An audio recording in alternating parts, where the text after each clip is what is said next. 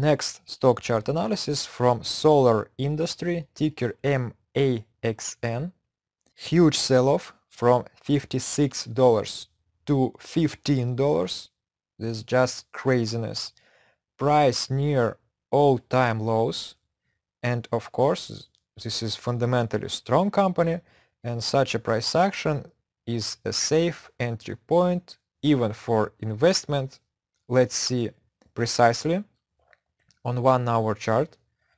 After breaking strong daily level $17, price made a consolidation, and I consider this stock only for long trades.